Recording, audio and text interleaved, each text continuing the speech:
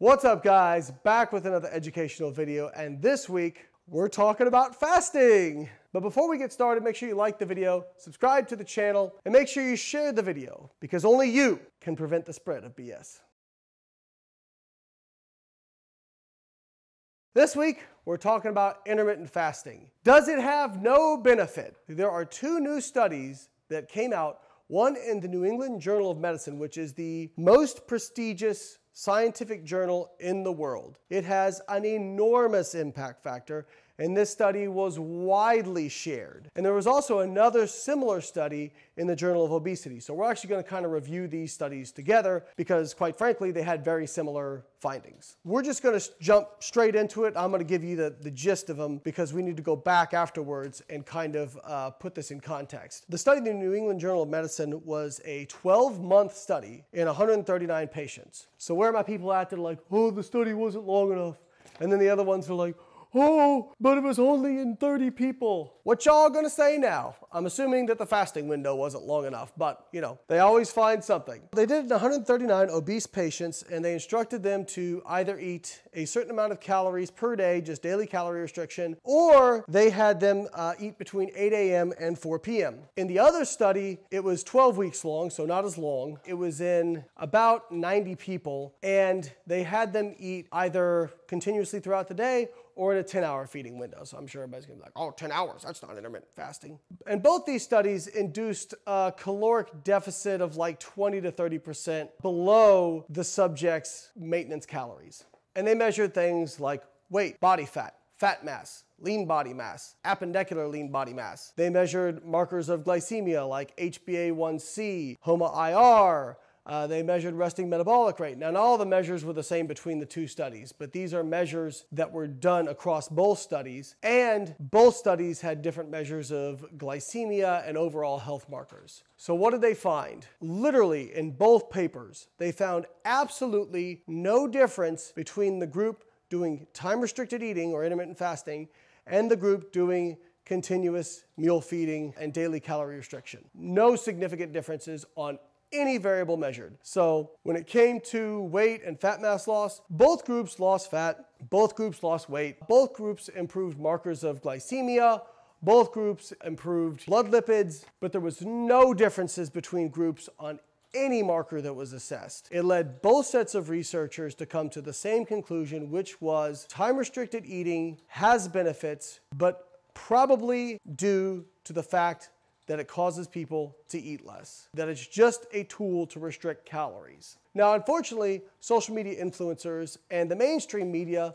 love to take stuff like this and just go crazy with headlines. So there were headlines like, new study shows intermittent fasting has no benefit. New study shows intermittent fasting doesn't work. That's not what the studies showed. And unfortunately, some of you out there straw man me and my argument saying, why are you always crapping on intermittent fasting? Why do you say intermittent fasting doesn't work? I know it worked for me. I'm not saying it doesn't work. It absolutely works. The people in these studies lost weight. They lost body fat. They improved their markers of health. Look at me. Look at me. Intermittent fasting is a completely reasonable way to lose weight. In fact, for some people, it's a great tool. Unfortunately, because weight loss and what works in terms of adherence for people appears to be extremely individual, people will find something that worked for them in terms of it felt easy, it felt less restrictive, and assume that everyone will be the same. I can tell you that's not the case.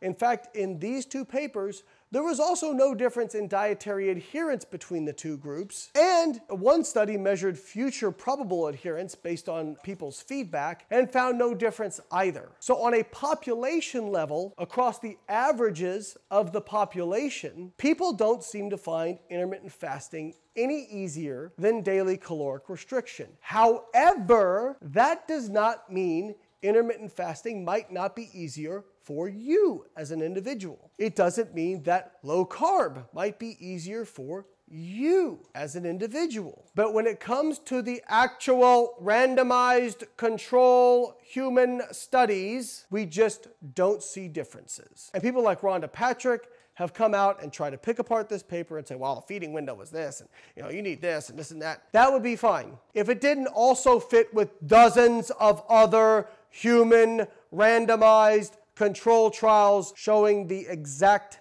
same thing, as well as meta-analyses of human randomized control trials, as well as human randomized control trials of other more extreme forms of intermittent fasting like the 5-2 diet and alternate day fasting, which show the same dang thing.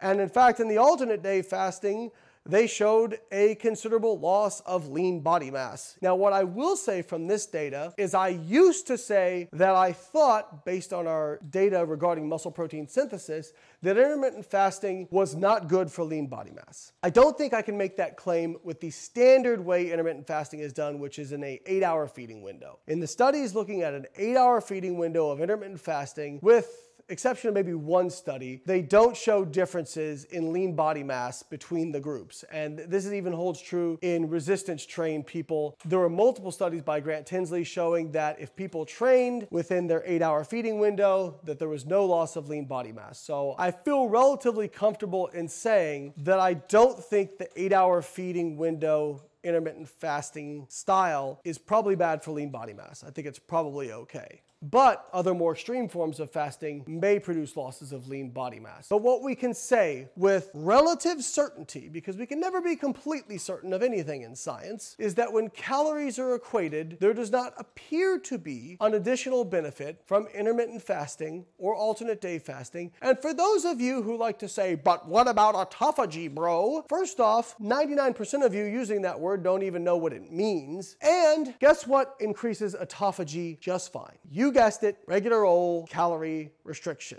And there is no evidence that intermittent fasting or any form of fasting produces greater autophagy than daily calorie restriction when weekly calories are equated. Well, how could that be? Let's say you're doing alternate day fasting, but you're equating for weekly calories between daily calorie restriction and alternate day fasting. Well, sure, on your fasting days, your calorie intake is nothing, so your autophagy will probably be higher. And then on your feeding days, you're eating twice as much. So guess what? Your autophagy is going to be more significantly inhibited than people who are just doing daily calorie restriction, even though their autophagy levels might not be as high compared to people doing alternate day fasting on fasting days. At the end of the week, it's probably going to work out the dang same. It's a tool, it's not magic. The only tools are people who think intermittent fasting is magic.